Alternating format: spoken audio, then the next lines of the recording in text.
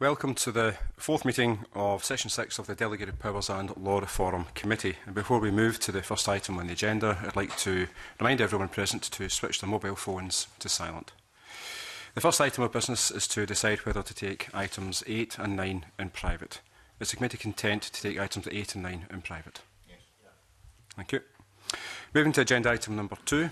Today we have before us George Adam MSP, the Minister for Parliamentary Business, to give evidence regarding to the work of the Scottish Government and how it relates to this committee.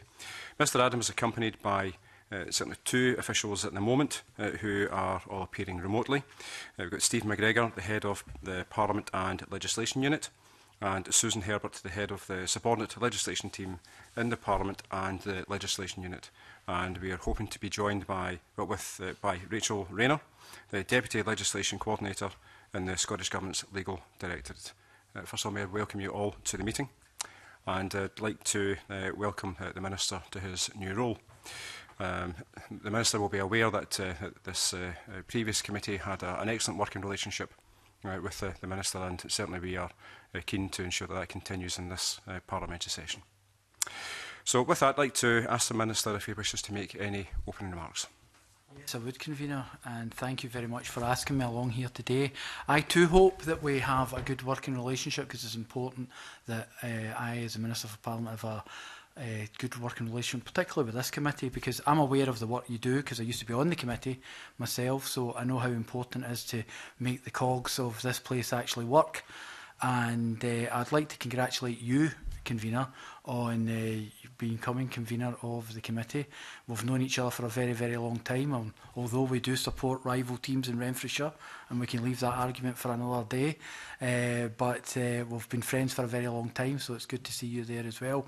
And I like to welcome everyone else who is new to the committee, or those that are continuing on from their role in the past. The committee itself, I believe, has an important role in scrutinising all the legislation that goes through this building. And in the past year, it's been particularly challenging for you. It's been a difficult year with all the legislation that's gone through. But there's been a full legislative programme, and we're still addressing many of the challenges that we were dealing with COVID. And I recognised from the feedback from the committee that the government has improved its processes. Policy notes now are more accessible.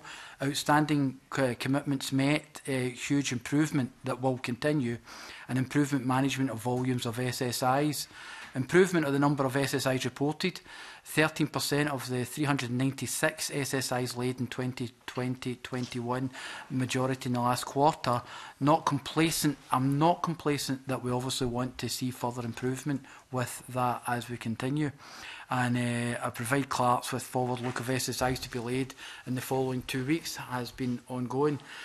I need to avoid, where possible, breaches of the 28-day laying period. I know that's a thing that particularly vexes the committee, and it's one that the ones that we've had recently have unfortunately been regrettably unavoidable.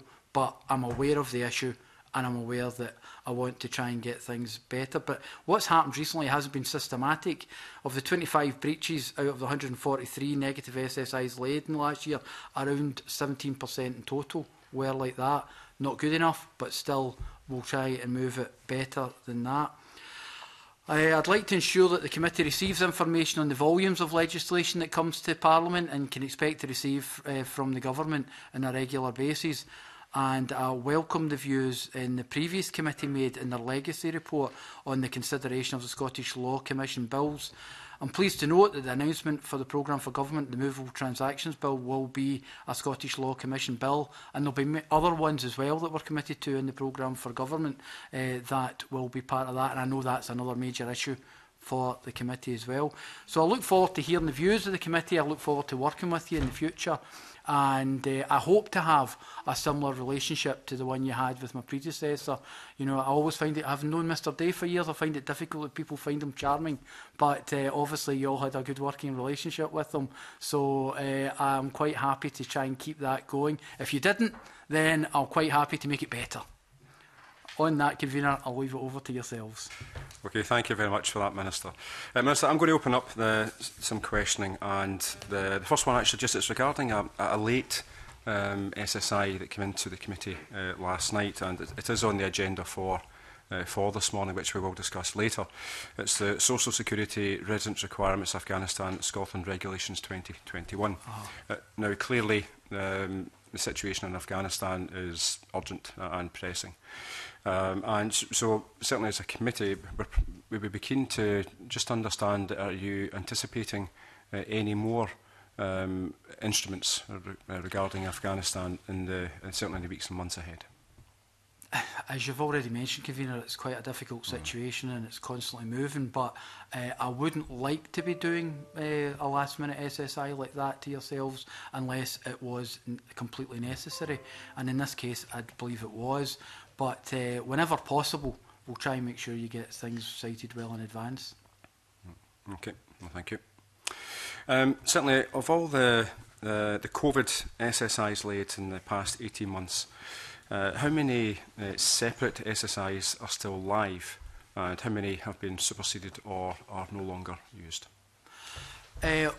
Off the top of my head, I couldn't get you that information right now, Convener, but I could get it to you back in writing, no problem.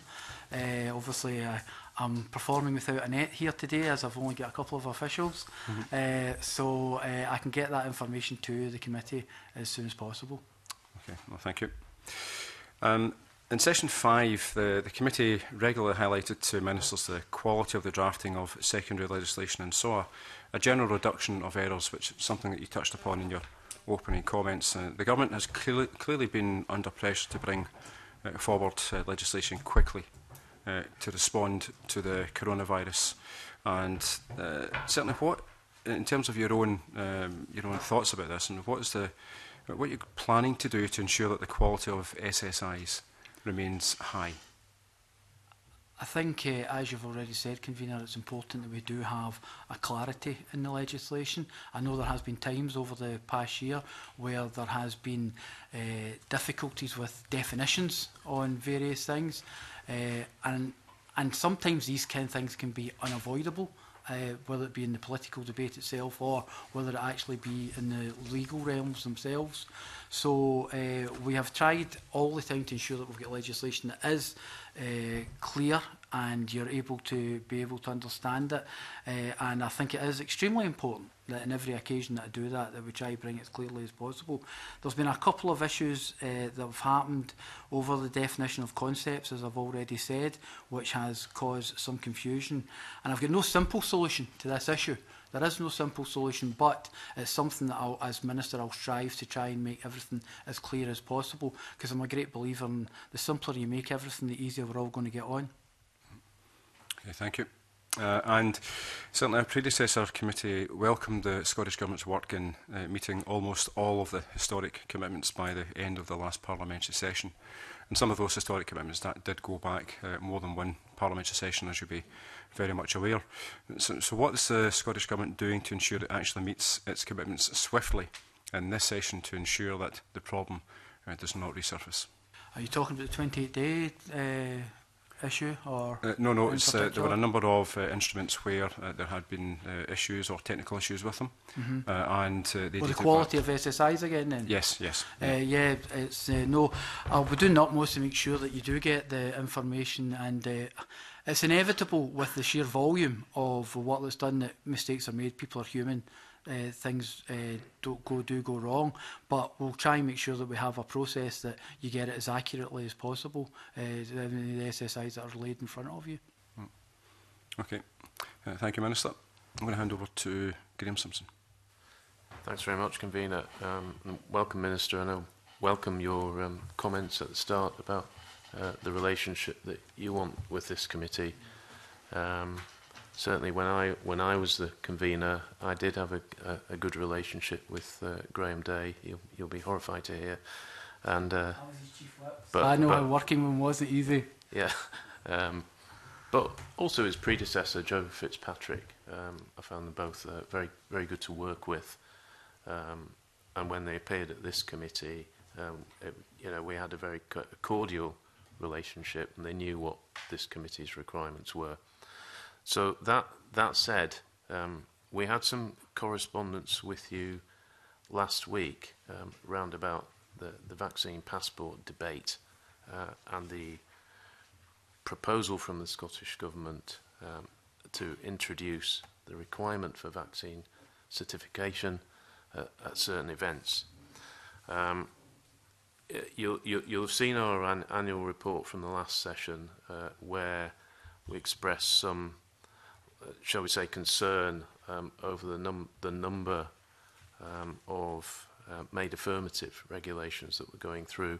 And for anyone that's watching, that is where the government basically brings in a law without it being scrutinised by the Parliament. The scrutiny comes later.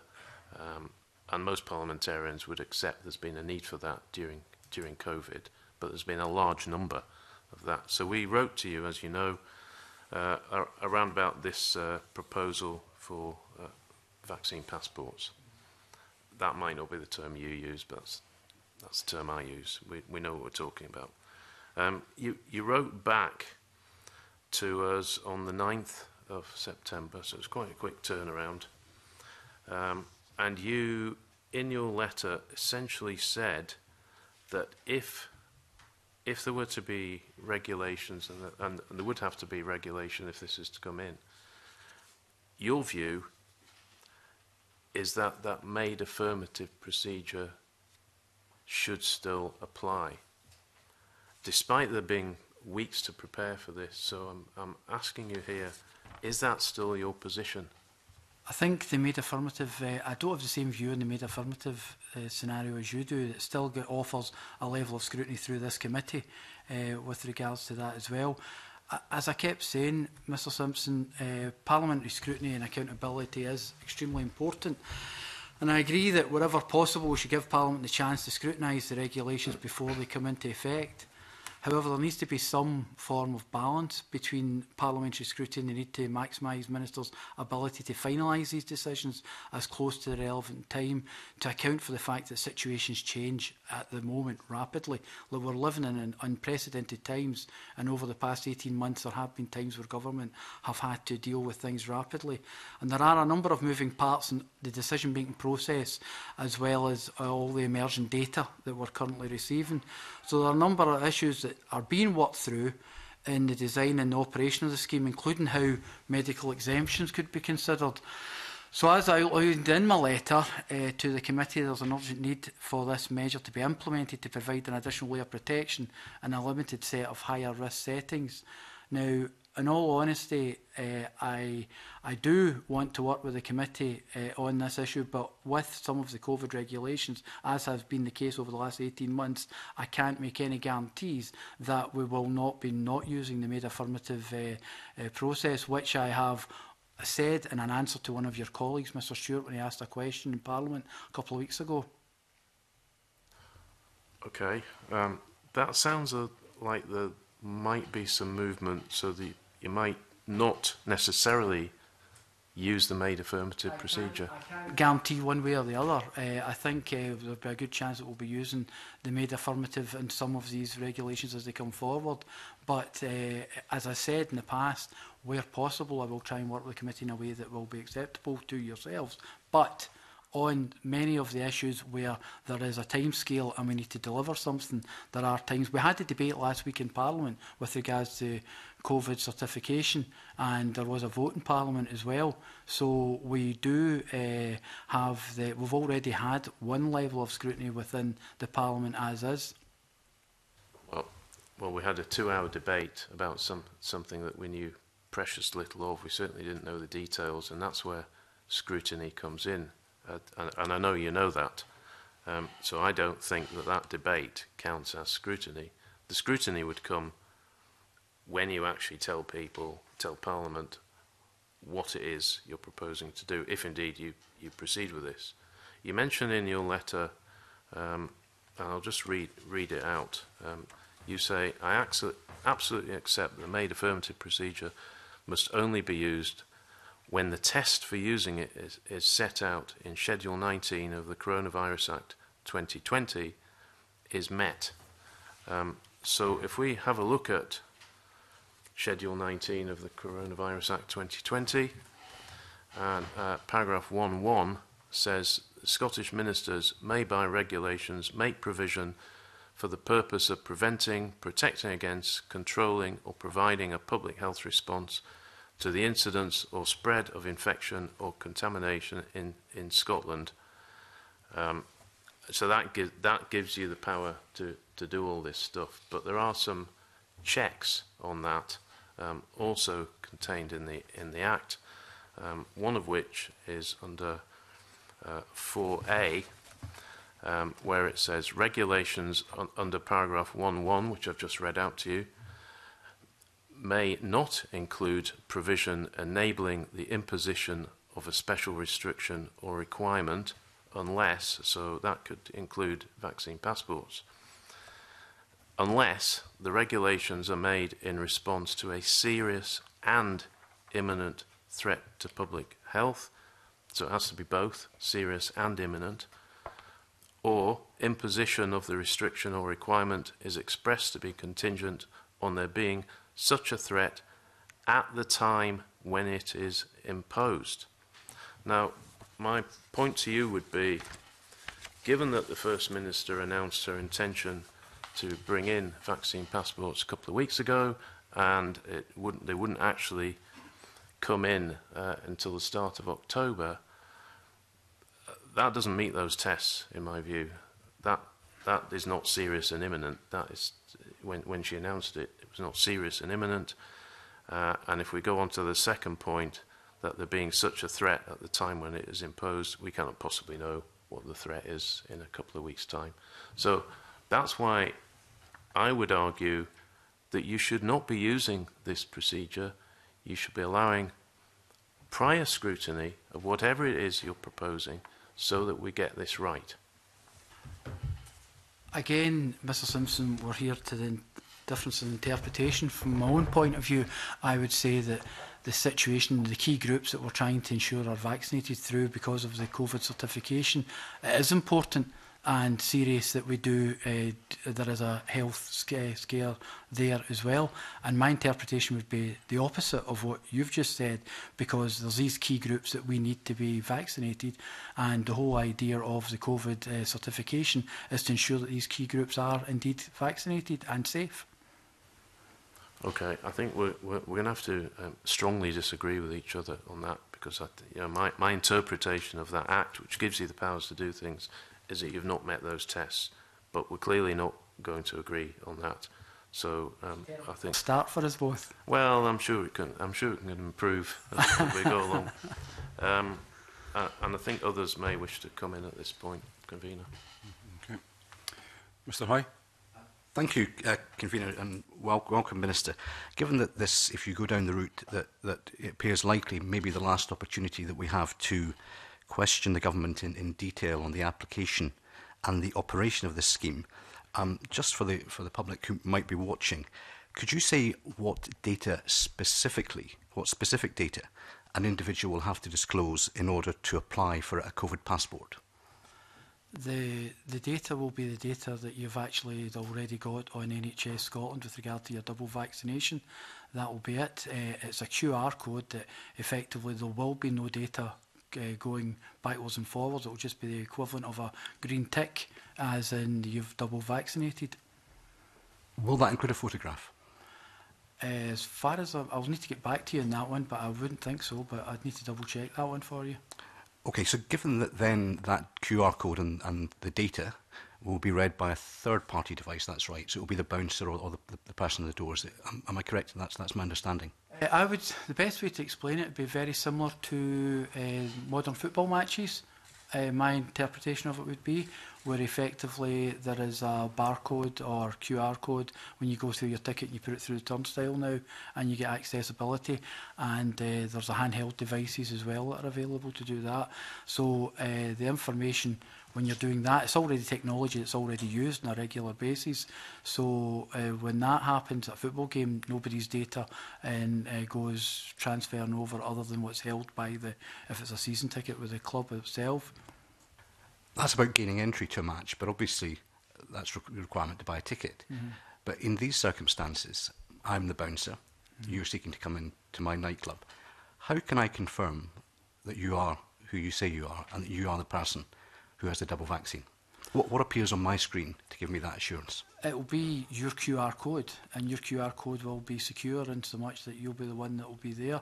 You know, I know Mr Simpson said that he'd managed to gerrymander a QR code last week, but I don't believe that would be the case. It would be the case that you would have your own one. It's very similar to, again, we all have been using QR codes to a certain degree with regards to checking into hospitality venues at the moment, where the detail that's gone over there is the fact that George Adam has appeared at this pub or this restaurant at this time, and that's been it.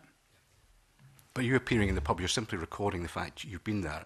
What I'm wanting to know is, how does that bouncer know that you are who you say you are, and that you have the double vaccine? What specifically appears on his screen? Because it couldn't be a green tick, because then I could take your phone and go with it. What specifically appears on his screen to give, or her screen, to give them the assurance that you are who you say you are and that you've been double vaccinated? What I'll do, Mr Hoy, is I'll take away the actual question, the detail of what you've got, and I'll get you a more detailed answer so that I can put your mind at rest with regards to this anyway. I'll bring this back to the committee if that's okay. Okay, fine. I think by this stage probably ministers should be aware of how the system functions, but we will leave that. But just on the back of that question, therefore, I mean, have you in any way assessed that the system you're about to introduce is compliant with GDPR legislation?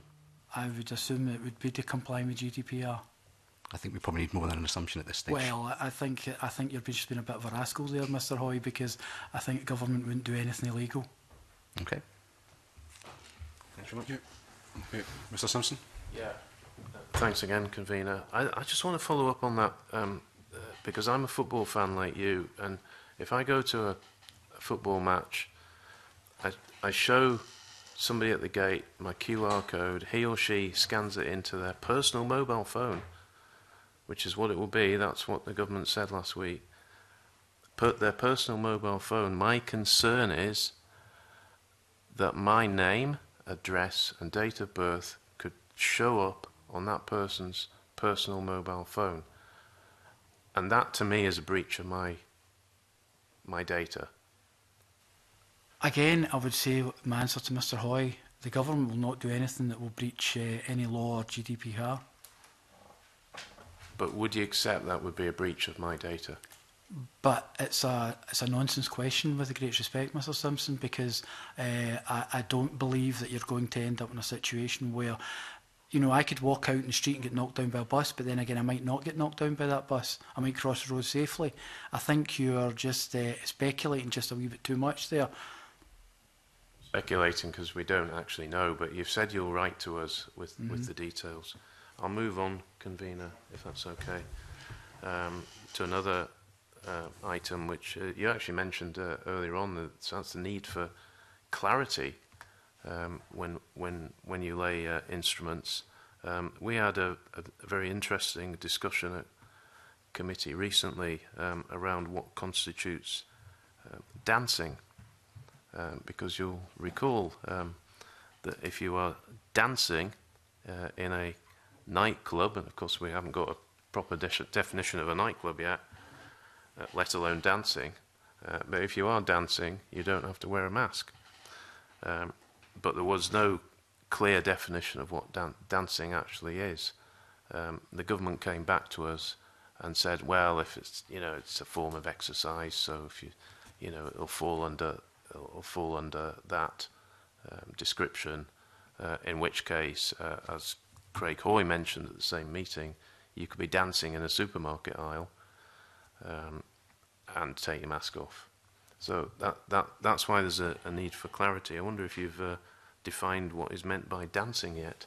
I think at the end of the day, I think we all know what dancing is and what dancing going to a nightclub is. I know yourself and Mr Kidd had quite a discussion with regards to what constituted dancing, and I've seen Mr Kidd dance myself right enough, and that's something that maybe defies a definition in itself. But at the end of the day, I think when people are going to a nightclub and then they go onto the dance floor and they start doing whatever they do, men of our age, it's known as dad dancing, but effectively when they do go onto that dance floor, that constitutes them dancing on the floor there, and they would take their masks off. I think we're dancing in ahead of us in pin with regards to this one. There is actually a need for clarity, which I agree we need to be clear at all times, but at the same time I think we have to use a bit of common sense when we're talking about a lot of this as well. And I think most of the young people who will be going to the dancing, oh, that was a very Ouija term I used there, the dancing, but they would understand what constituted dancing. Yeah, I mean, we're making. I don't think you could do it in a shop. I don't think you could just take your mask off and start dancing in the middle of a store. Well, this was the problem with the way the law was framed, and that's why we raised it. I mean, we're joking about it, but it's a serious matter that when we write law, it needs to make sense and it needs to be understood, and there shouldn't be loopholes. I understand the need for clarity, but as I say, there's common sense as well, which someone taking a mask off in the middle of a Tesco and having a wee dance to themselves, I don't think constitutes the same as dancing in a nightclub. Well, okay. Right, I'll move on to my final for now. I've got some more questions later. We've highlighted, and again, this is something you mentioned earlier on, we're not persuaded by some of the reasoning provided by the Scottish Government for breaching the 28-day rule for negative instruments. So can you sort of expand on what work you're doing to ensure that such breaches are only made when absolutely necessary? Mr Simpson, I spend most of my life reminding my colleagues of various regulations like this, in so much as with the 28-day period, and it's serious, and I tell them how it should be avoided at all costs, because if I'm honest with you, Mr Simpson, I don't want to be coming to committee to you for something that is effectively, it should just be natural for us to do it within the timelines. I find it irritating myself, but there's some times where it has been unavoidable. We'll probably agree to differ whether that was unavoidable or not, but there are times when that is unavoidable, and but I do agree with the need for us to get better and to continue getting better with that approach with the 28-day breaches, because for me it's a process and we should just do the process. Okay, thanks, Convener. Okay, no problem, thank you. Mr Kidd. Thank you very much, Convener. Minister, can I ask you a couple of questions, please, about secondary legislation stemming from the UK's withdrawal from the EU? So prior to the UK leaving the EU, the previous Minister, as has been mentioned, regularly updated the committee. On a number of occasions he talked about the volume of secondary legislation required to fix any legislative deficiencies which stem from the withdrawal from the EU. So can I ask, in terms of legislation arising from the UK leaving the EU, can you provide an estimate of the number of SSIs which require to be laid under the European Union Withdrawal Act to deal with the consequences of the withdrawal?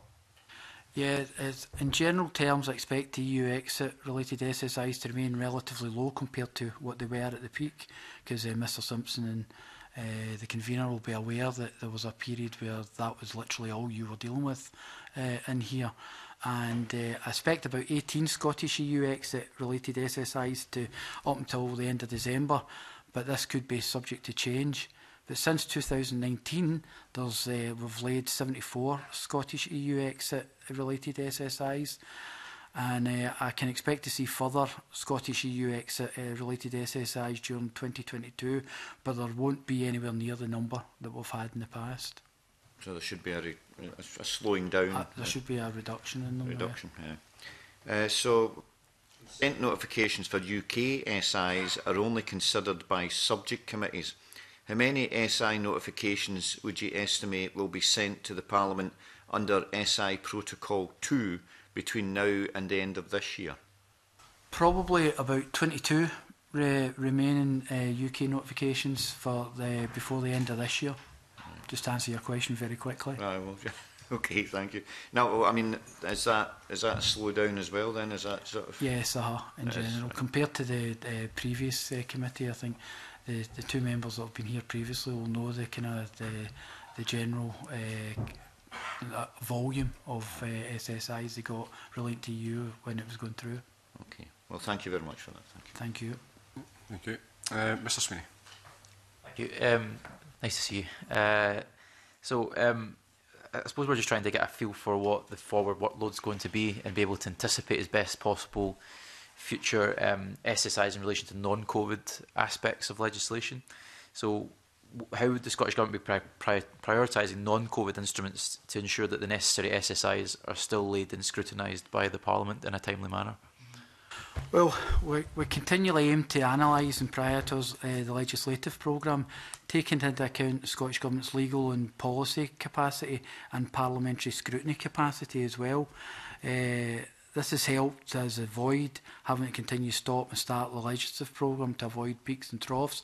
And as you'll be aware, there's we tend to, on general with SSIs, not to try to put too many through the system at the one time in order to make sure that it kind of balances itself out over the period, because, well, this committee would be extremely busy if we just did it all in the one time. Okay. I suppose one aspect of this sort of dynamic that we consider as packages of SSIs and groupings in relation to specific bills that have passed. There have been significant pieces of legislation that have passed in recent years, such as the Social Security Act Scotland 2018, the Transport Scotland Act 2019, and they have a significant number of delegated powers because they're quite complex pieces of legislation, obviously. So it would be useful for this committee, in order to plan its forward workload, and as well as the relevant subject matter committees, to be given advance notice. Given, and these are just two examples, do you have any sets of, do you know if there's any sets of instruments in the pipeline, and are you able to keep us updated on that progress, given these are particularly landmark pieces of legislation? Mr Sweeney, I know about this because you recently brought this up with my officials at the, or all of you did, the committee did, at the recent business planning session that you had. And I'm happy to take an undertaking that as part of our profiling of future legislation, we'll seek to identify significant packages of bill implementation and SSIs. I can also provide some information today, just to answer your question. A package of 7 SSIs to implement redress for survivors, Historic Child Abuse and Care Act, split over September to November. Implementation of the Civil Partnership Act 2020 will see 3 SSIs in October and 3 in November. And the implementation of Disclosure Scotland Act 2020 will see 2 SSIs in November, with more to follow. And the implementation of the Forensic Medical Services will begin in January. So I'm keen to make sure, this is a perfect example of, I was already made aware that you had an issue with this, and my officials were able to come to me and give me that detail so that I could bring it to you. So it goes back to what I was saying earlier on. The more we can have an open and frank discussion, there's things I can actually deal with and be able to give you the information you need. Okay, thanks very much. Can I just ask, in relation to that, I mentioned 2 specific items of the legislation. You mentioned a series of bills that have now become acts, and there'll be delegated powers being drawn down. In relation to the Social Security and Transport Acts, particularly because there are significant pieces of legislation, would you be able to give a commitment that you'll go back to your civil servants and ask them to consider when that might be coming forward, and write to the committee to indicate when that is likely to be happening? Quite happy to do that and try and give you the detail. That'd be great. Appreciated. And also, your predecessor tended to write to the subject committees as well at regular intervals to highlight the volume of SSIs that would be anticipated to fall within a period of time, within a 6-month to 12-month period. Do you intend to continue that practice? Yes, I do, because I don't want to see Graham Day ever getting the better of me. Fair enough. Okay, thank you, Mr Sweeney. Graham Simpson. Yeah, thanks again, Convener.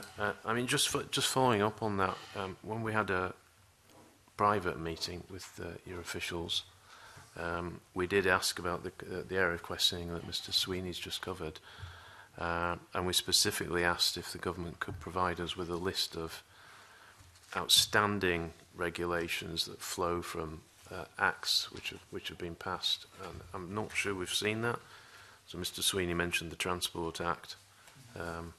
But there'll be a number of others. I think the Planning Act as well. I think there's still some stuff outstanding there. So I think it'd be useful just to have that list if we could have it? What I'll do is I'll get my officials to make a trawl of what's coming up, what's available, and I'll share with you what I can, Mr Simpson, at this stage. Make sure I've got all the detail correct, and there's nothing that can be taken the wrong way. Right, that would be useful. Simpson, just on that point, Minister, it might be useful. Also, traditionally, I think yourself or your predecessors have come into this committee maybe twice a year. It might be useful in the intervening period to write to the committee on a, say for talking sake, on a quarterly basis, just to keep the committee updated in terms of what is coming down the line over the next quarter. Would that be? I'll look into possible? that for us and see what we can do then. Okay. Convener. Right. Thank you. Sorry, Mr Simpson. Okay. Thanks, convener. I'll move on to discuss the Scottish Law Commission. And you know the committee works very closely with the Law Commission, as do you.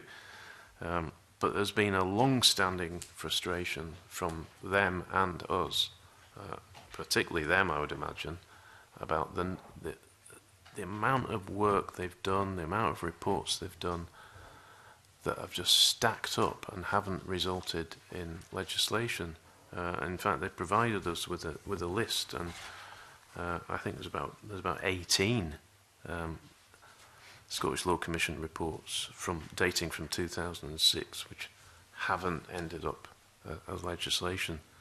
I mean, that covers things from electoral law to level crossings. You know, there's all kinds of very, very serious work going on here. So they're very frustrated. We were very frustrated, and certainly in the last session, we worked with the Parliament to put in a set of protocols that could allow this committee to take on more bills if they were presented, and that would actually help the Parliament because it would get stuff through. I think in the programme for government you said that you wanted to do something on movable transactions. So when do you see legislation on that being introduced? And do you see this being a bill which meets the criteria that might be considered by this committee? I would say on the Scottish Law Commission stuff, all your work in the legacy paper you did last time has been listened to by government and has been taken on board, because I know it has been an open sore for this committee for a wee while, and for the Scottish Law Commission as well. So the movable transaction will be probably, I would suggest, would be coming to this committee. We should when we go forward with that. But also the programme for government this year actually announced quite a few SLC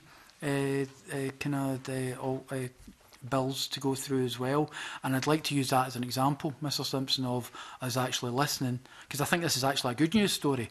You know, we've listened to what the committee has said and we've implemented it through the programme for government.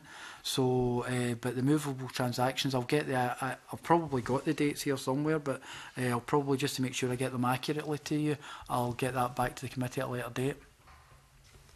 I think trust law was the other one. Trust law, title conditions, contract law and judicial factors. Yeah, okay. And you anticipate them all coming this year, this calendar year? Probably, well, within the next 12 months. Within the session of Parliament. I don't know the actual dates. Okay. So I think it would be useful for the committee to actually have something from yourself about which SLC reports you anticipate bringing forward and which you don't, and then we know what we're working with. Okay, fine to do. I'll give you the list of what we're actually doing and take it from there. Okay, thanks, convener. Okay, thank you.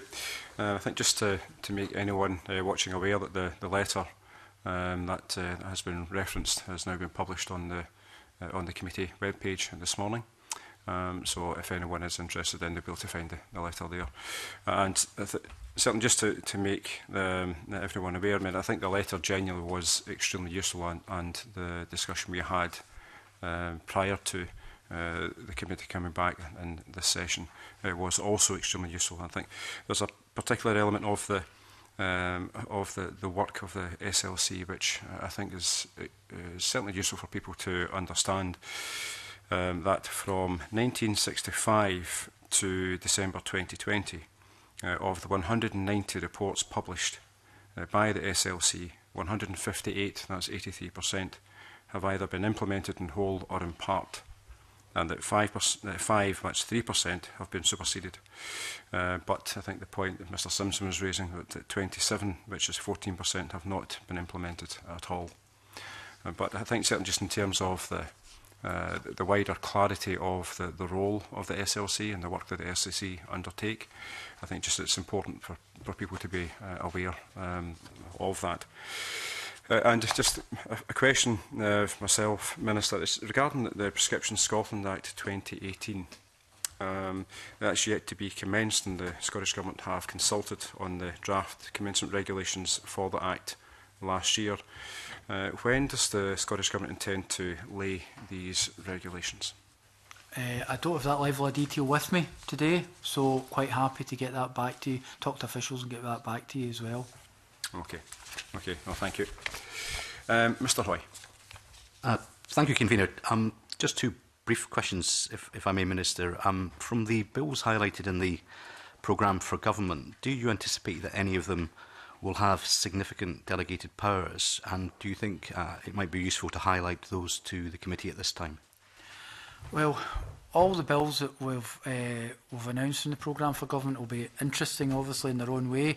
But at the moment, none of these bills seem to fit into the category of what are sometimes referred to as framework bills. However, I'm happy to give the undertaking to keep this under review and come back to the committee should that position change, and ensure that we do have this open dialogue, that, you know, basically no surprises from yourself. And in terms of specific powers on individual bill, I think it's too early to say at this point, but I'm happy again to keep that under review and get back to you. And obviously a number of previous COVID-related bills have been considered in a very short time frame, and that's perfectly understandable. But for the expected coronavirus compensation for self-isolation bill, do you see this providing the committee with sufficient time to scrutinise any proposed delegated powers? I think inevitably with legislation connected to COVID, there will always be a need to progress everything quickly. However, in relation to the compensation for self-isolation bill, I don't expect it will require an emergency timetable, and I expect this committee to have significant time to scrutinise any delegated powers in it. Okay, thank you. The colleagues, have any other questions for the Minister? Mr Sweeney. Thank you, Chair. I was just keen to bring you back, Minister, to the correspondence from Charles Garland at the Scottish Law Commission, which was a really interesting session that we held with the gentleman, and in particular in relation to those 27 items of draft legislation that are kind of shovel ready, if you like. Would it be possible for yourself to perhaps commission a review of those 27 items and just assess actually are these opportunities that the government could bring forward in a timely manner, or as something that the committee mentioned was actually they could be sponsored by members as through the NGBU as members' bills, and perhaps use that as an alternative route to achieving that, because I think there's definitely a national interest in having that body of work carried forward as quickly as possible. So it might be useful to do a sort of assessment at this point of that archive of material and see what opportunities there are, and if that could be written, you know, in the form of writing to this committee, perhaps just to see what the government's view is on those 27 items. That would be quite a useful exercise, I think. We could probably come back with the position on that to you with the detail, but just to continue about the SLC's the letter, the stuff that they mentioned about trust law, to use that as an example. You know, I understand the Minister for Community Safety will shortly write to Lady Payton on this bill, so we'll be able to kind of take that one forward, and I think it's reasonable for the committee to, in further reference to the SLC's trust laws report and the programme for government. So all in all, what I'm trying to say, I'm going roundabout circles here, but I'm trying to say I'm taking on board seriously that we need to find a way. as Minister for Parliamentary Business, I'm not too keen in too many members' business bills kicking about, because I'm trying to manage the 5-year programme as we speak. So if I can find a way that we can manage some of the SLC commitments that we've made, and I'll look at some of the other stuff, then we'll do what we can. But as the convener has already stated, the numbers aren't as bad over the period, although there's still some that are always left. Thank you, Minister. Any other questions, colleagues? No. Okay. So, and just to, for the public record, also, Lady Payton from the SLC will be in the committee in 2 weeks' time. Okay. With that, Minister, I'd like to thank you and your officials for the evidence that you provided, and certainly there may well be some, I know that there are 1 or 2 action points certainly from yourself, but also there might be some other questions from the committee when we have our discussion later that we might want to write to you on, so there might be some further correspondence coming from the committee. Happy to have this open dialogue and make sure we can get a lot of the work that we'll be doing together is stuff that we should just be able to get the process right and do it. Okay, thank you, and certainly we all look forward to working with you and your officials in the term ahead. I don't know about my officials right enough, because I've only been here today. Well, they were virtual somewhere. Okay. So with that, I will suspend the meeting, and we will reconvene in a few moments. So thank you. Thank you very much, Minister.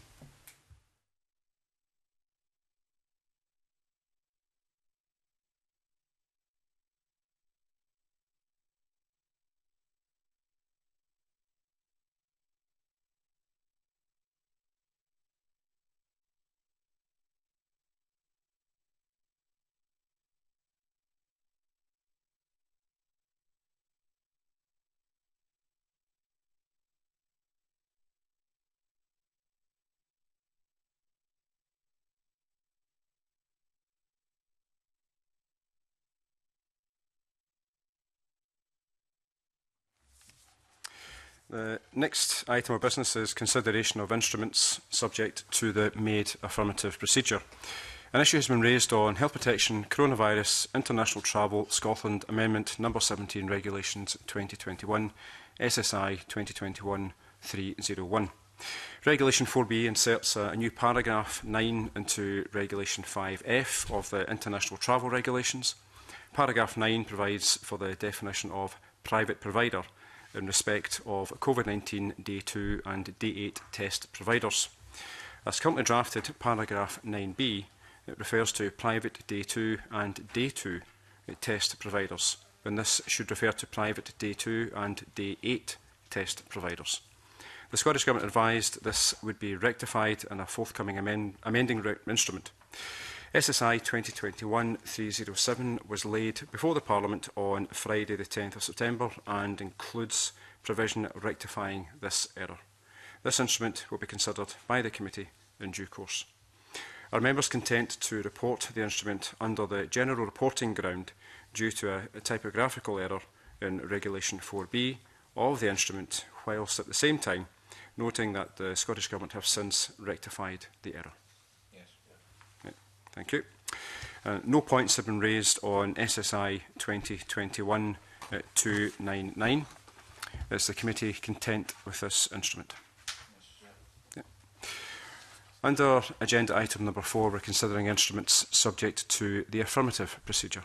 No points have been raised on the following draft instruments. The Animal Welfare Licensing of Activities Involving Animals Scotland Amended Regulations 2021.